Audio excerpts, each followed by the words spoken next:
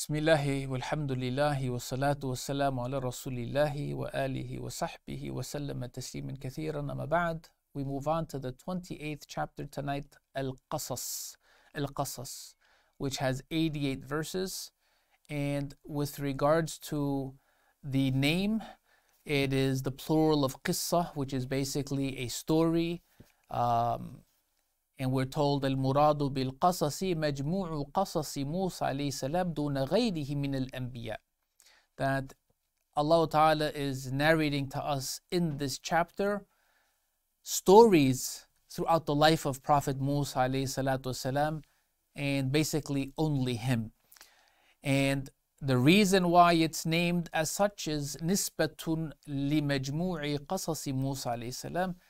And it takes its name from that because it is a series of stories involving the life of Musa alayhi salam. And because of this, it does have another name besides Al-Qasas, and it is also known as Surah Musa alayhi salam. It is actually known as the chapter of Musa alayhi salam. And its main focus is Tasliyatun Nabi sallallahu alayhi wa sallam fi da'wati ila Allah. That Allah Rabbul Alameen seeks to console the Prophet alayhi salatu wasalam with this chapter, in helping him to understand and helping him to better realize what it is of calling to Allah Rabbul Alameen and the challenges he would face, and in comforting him by being able to give him a reference point to Musa alayhi salatu wasalam. Fadluha. We're not told that there's anything of a special virtue with regards to the chapter. The reason of its revelation. So it is a Meccan chapter, and we're not told anything as far as why the chapter as a whole was revealed, but we're told that some of its verses, or the reason for some of its verses. And as far as its virtues, just that it is from the chapters that are less than 100, and therefore it is repeated a bit more often. The relationship of the beginning of the chapter with its end, we're told al-hadithu anil uluwi fil ardi wa aqibati. Talking about this aspect of people taking on a position of superiority in the land or on earth, and in doing so, what there is of their demise and the consequences. So Allah Ta'ala says in the beginning, Inna fir'auna ala fil ard. Indeed, Pharaoh, he elevated himself within the earth. He took a position of superiority, and naturally we know that his superiority was something that he transgressed all limits because of it.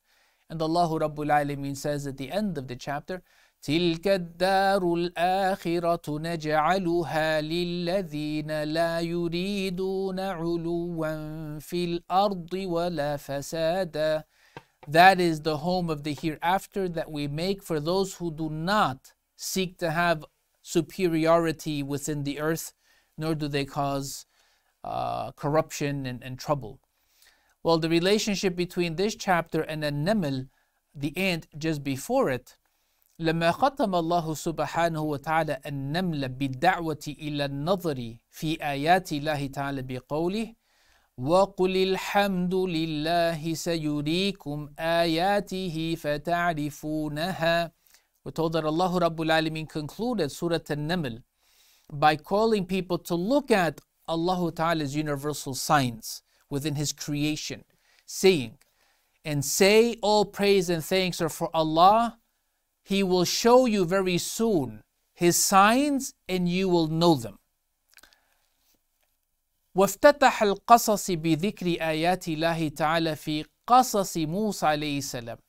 And Allah Rabbul Alameen begins this chapter, the chapter of stories of Musa alayhi salam, by mentioning the signs that are especially with regards to Prophet Musa alayhi salam in his life, by saying طَاسِيم تِلْكَ آيَاتُ الْكِتَابِ الْمُبِينِ. These are the signs from the clear book. نَتْلُ عَلَيْكَ مِن نَبَإِ مُوسَى وَفِرْعَوْنَ بِالْحَقِّ لِقَوْمٍ يُؤْمِنُونَ. We will recite to you the story of Moses and Pharaoh in truth for the people who believe.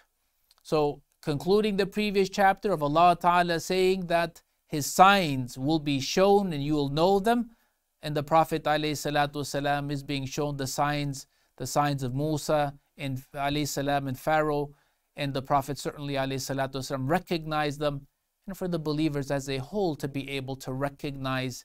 And we know that in all of the stories of what Allah Rabbul Alameen tells us, it is not to entertain us, but rather to educate us, to help us to learn what we should be learning vicariously through their lives and through their experiences, so that we can be transformed for the better and we can be protected from having the bad lessons of history repeat themselves. And Allah Rabbul Alameen is the best and He knows best. وصلى الله وسلم وبارك على نبينا محمد.